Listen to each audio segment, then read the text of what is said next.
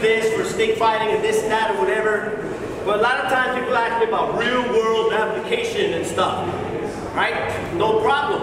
I know I don't carry a stick every day, but I always have the lines of attack in my mind.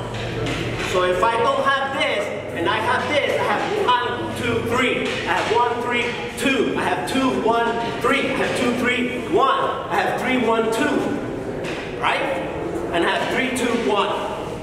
So if I'm attacking with the blade, then now your recognition of what I'm doing from this picture just became to this picture.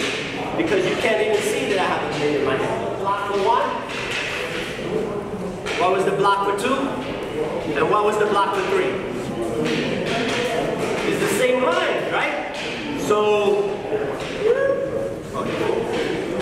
1, 2, that's my 2. 3, that's my 3. If I have a blade, 1, 1, 2, 2, 3, 3.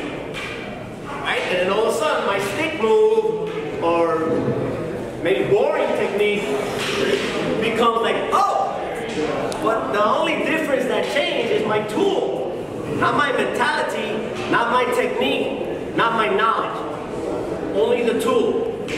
Right? If I don't have a blade, and he has his blade, my 1 is still my 1. Right? My 2 is still my 2. And my 3 is my 3 left-handed or right-handed or whatever I decide to use on that side. Because it's only 1, 2, 3 because I'm doing with my right hand. Right? So whatever I do, 1, 2, 3, 1, 2, 3, right? 1, 3, 2, 1, 3, 2. So whatever it is that I do with my right, I'll do with my left. So if I want to, I'll do it with 2 sticks. 1, 1, 3, 1, 2, 3. And if it's the 12 attacks, it's 1, 2, 3, 4, 5, 6, 7, 8, 9, 10, 11, 12. And that's the same thing I just did with 1, 2, 3, 4, except I'm doing right and left hand application with that. So based on my knowledge, it could be a spot daga, it could be a double stick. You go here and I go 1. He stops it. He passes it over, and he comes over and he shoots 2. I come and take it here. Right? But from here, he can, when he passes it over, that's when he can do the cuts and all the techniques and everything, right? That's all in there. Okay, from here too, right?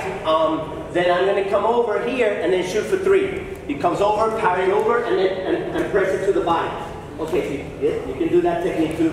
But press this one like a parry and corkscrew. Yeah, corkscrew parry here, and then that's the hand to strike. All right. So then that's when we start introducing the blade and how the blade coincides with the lines of attack that we use with the stick.